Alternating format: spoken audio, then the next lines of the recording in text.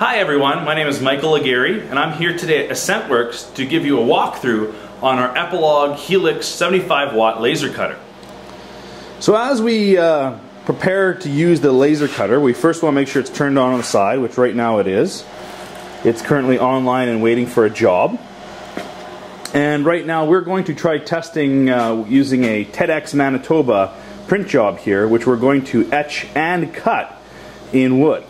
Once you have your general design picked out, one of the first things we need to do is calibrate the media in the laser cutter.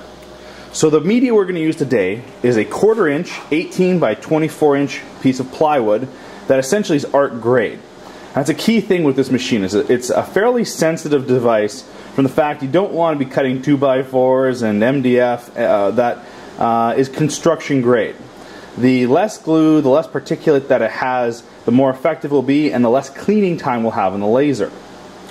So we're going to take our media here and place it on our bed.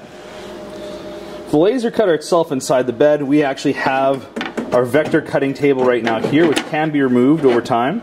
We're going to leave it in here for this example. We have our laser that's sitting in its home position right now, and we're waiting for the job. First thing we're going to do is stick the media in, line it up. In this case, we can actually see there's a little bit of bow in this particular piece of material. And we're going to want to tape this down to ensure that the laser, as it goes back and forth, doesn't end up pushing down or rubbing against the material. Preferably, your media will be flat, and the slight vacuum that comes from using the laser cutter while the vent is on should allow that to stay flat. But we're going to tape this just to be sure. Alright, so I secured our media with a little bit of tape on the edges just to get rid of the bow that was in there. And now we're going to set the home position for a laser cutter. And this is going to make sure that our print job that's on the screen will line up with the actual beginning of the media here in the corner of the media in this edge here. So the first thing we're going to do is go down to the console, turn on the laser pointer. So the red dot is on, where we can see that it's glowing right there, but it's not quite on the edge of the media. So what we want to do is hit the XY off and confirm using go. Now the XY axes are disabled, which allows us to freely move the unit and set our home position right on the edge of the media. Once that's done, it shows our offset on the screen. So there we go. We can set home. And now our job is ready for a print. In our particular design, we have 3 different colors: black, red, and green. And these are the RGB proper colors. So we actually have black, which is 0 on RGB. We have red, that's 255 on red, 0 and 0 on green and blue. And green, which is 0 green on 255 on green and 0 on blue. So with these 3 colors, we're going to allow a few different things to happen. Black and green we're going to set up as 2 different strengths of etching, while red we're going to assign as a vector cut. So in the Epilog software we're going to be able to actually configure this to etch and cut at the same time. Now before we actually start printing and setting up the actual print driver, we want to ensure that our print size, the media size, are the same.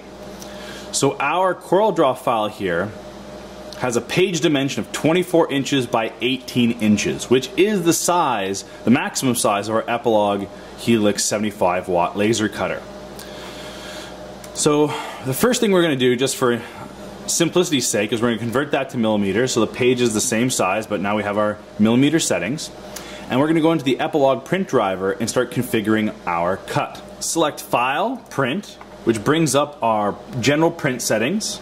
And we see that our Epilog engraver is selected, and we're going to click on Preferences. When we click on Preferences, it's going to bring up our Epilog engraver print menu. For today's cut, we are going to cut and etch at the same time. So we're going to use a resolution of 600 dpi. Instead of doing just etching, raster, or just cutting, vector, we're going to do combined.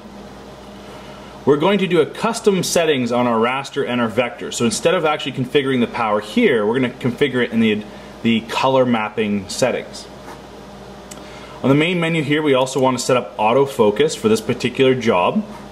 And we're going to want to set our piece size equal to the material in our machine, which is 24 inches by 18 inches.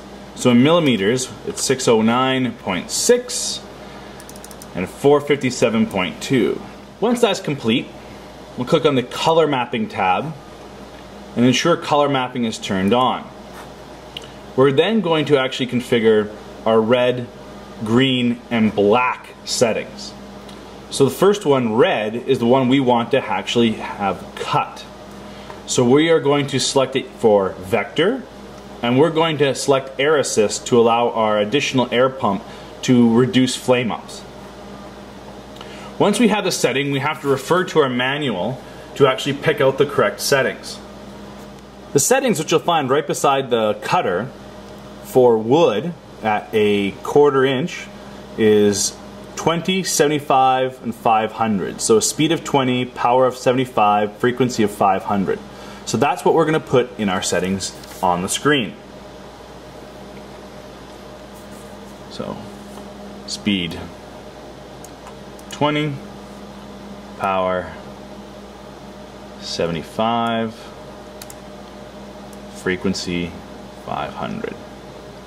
Now the particular settings for your specific wood may be different, so you'll want to test with a test piece before getting into very big detail. Once your settings are configured, you'll want to click the arrow button over to adjust that setting, and we'll move on to our green setting, which is going to be a light etch. So again, back to our sheet. For our wood, we want to have power of speed of 100, power of 80. So for this one, we want a little bit lighter. So we're actually going to have speed 100, power, I'll call it 70. And we'll make sure it's just for raster. Put the arrow key over. And last but not least, we want our black setting, which is going to be full power. So we're going to have it speed 100, power 80. I'm actually going to make it a little bit higher for fun. Again, raster. Make that setting. Oh. For black, set the RGB.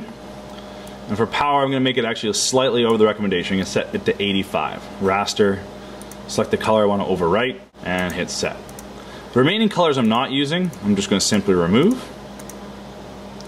and hit OK. Once back at the print driver, it says we have no more issues, and we can hit print. We'll actually see the job show up on the system here. So we have job 1, our TEDx nameplates. We have the media set up, and the red dot showing us we're at the home position.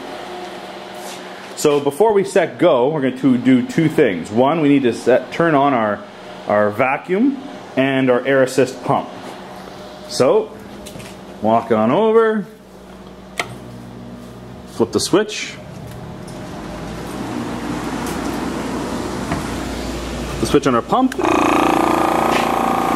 and press go.